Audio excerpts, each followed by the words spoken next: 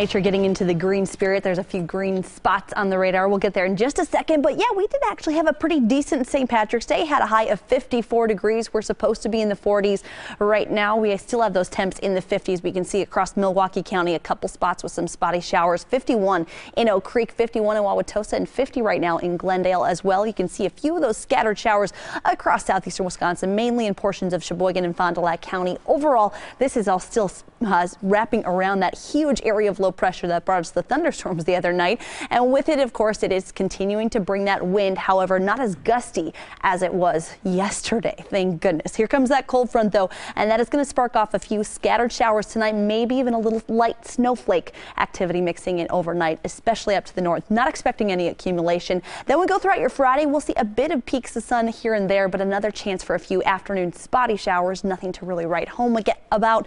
Then we get into your Saturday and another chance for some hit and miss scattered activity as far as the showers are concerned. Nothing that we're talking about huge accumulations like the other night. Overnight, though, gonna have your green umbrella out if you're going to be celebrating festivities for St. Patrick's Day. Just a few of those isolated sprinkles or light rain showers. 33 your overnight low. Could see a snowflake up to the north, but again, not accumulation. Then tomorrow, much colder. 38 degrees for your high. A few sprinkles or a flurry possible as we get into the afternoon hours.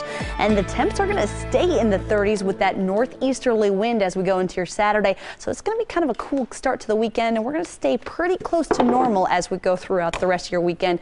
A little bit more sunshine, though, expected on Sunday as we officially bring in spring, and the temps will be warming up as we go into the first full week of spring. Good timing. Thank you.